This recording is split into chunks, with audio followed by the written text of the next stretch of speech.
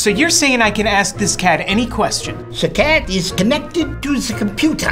You just type in the question, it will read his mind. There the answer comes.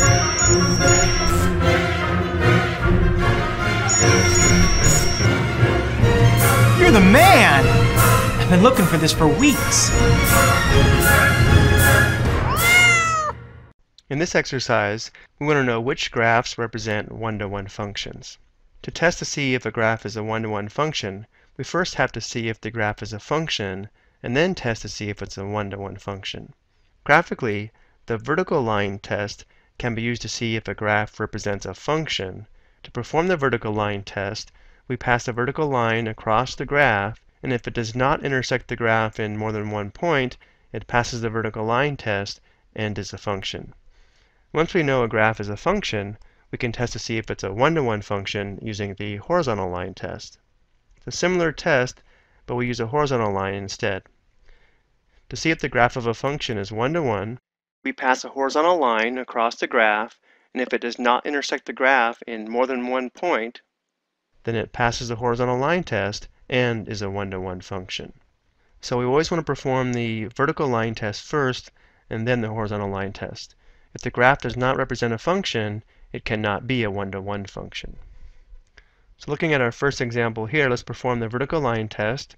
So I'll sketch several vertical lines across the graph. We can see these lines would never intersect the graph in more than one point, which means this blue graph is a function. So it is a function. So now we can test to see if it's a one-to-one function by performing the horizontal line test. Now we'll sketch several horizontal lines across this graph. We can quickly see these horizontal lines do intersect the graph in more than one point. Therefore, it fails the horizontal line test and is not a one-to-one function. So this blue graph is a function, but it's not one-to-one. Let's look at the graph here now. Again, we'll start with the vertical line test. Notice these vertical lines do intersect the graph in more than one point, which means this graph is not a function, and if it's not a function, it obviously can't be a one-to-one function. So these first two graphs are out. Neither of them are one-to-one functions. Let's take a look at this graph here. Again, we'll start with the vertical line test.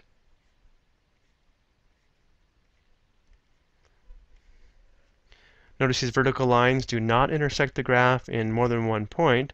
Therefore, it passes the function test, so we can say it's a function. And now we'll perform the horizontal line test to see if it's a one-to-one function. Notice as we pass horizontal lines across this graph, they do not intersect the graph in more than one point. Looks like it might be close near the origin, but it does not intersect the graph in more than one point. Therefore, it passes the horizontal line test, and this is not only a function, this is also a one-to-one function.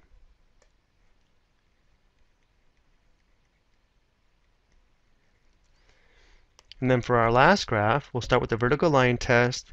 And again, we can quickly see this fails the vertical line test because these vertical lines intersect the graph in 2 points.